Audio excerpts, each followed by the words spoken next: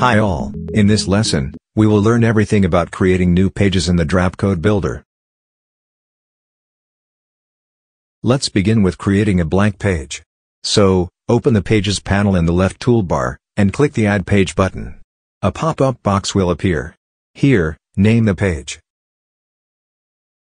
Edit the default URL, if you want. And click the Create button.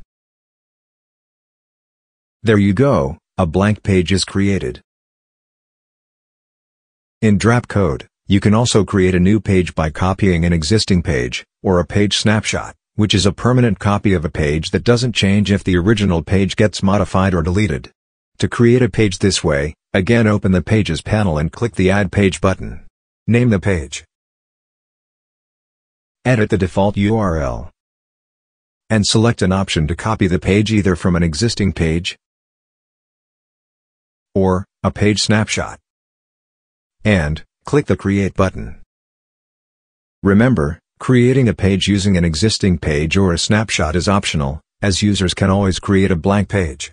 Now, open your DrapCode builder and add as many web pages in your web application as you want. We will see you in the next lesson.